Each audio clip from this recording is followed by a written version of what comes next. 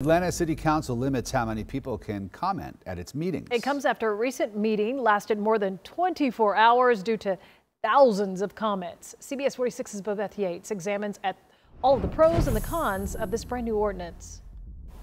Yes, the city received more than 17 hours of public comment, mostly on the Rayshard Brooks bill. And after being overwhelmed, they said no more. I'm calling in to say that I strongly support the Rayshard Brooks bill. I do not want the police defunded. One after the other, Atlanta residents left public comments for city council members. There was a total of 1,251 messages, adding up to more than 17 hours. People could be calling now for public comment for committees a week from now. And to really try to organize all of that an hour before the meeting has put some strain on our resources.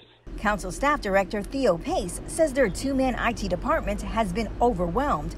And with a 9-6 vote, the group agreed to no longer allow public comments up to an hour before the meeting, and instead will only accept comments from 4 to 7 the day before the meeting.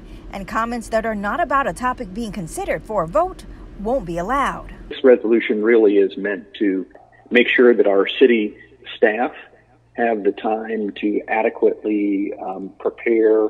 I do not support this legislation for a number of reasons. I believe this limits public comment and it puts in place measures that disenfranchise residents. We're making an immediate decision for something that's going to impact the public without allowing them the opportunity to weigh in on it. The changes to the public comment process will go into effect for the next city council meeting. Bobeth Yates, CBS 46 News.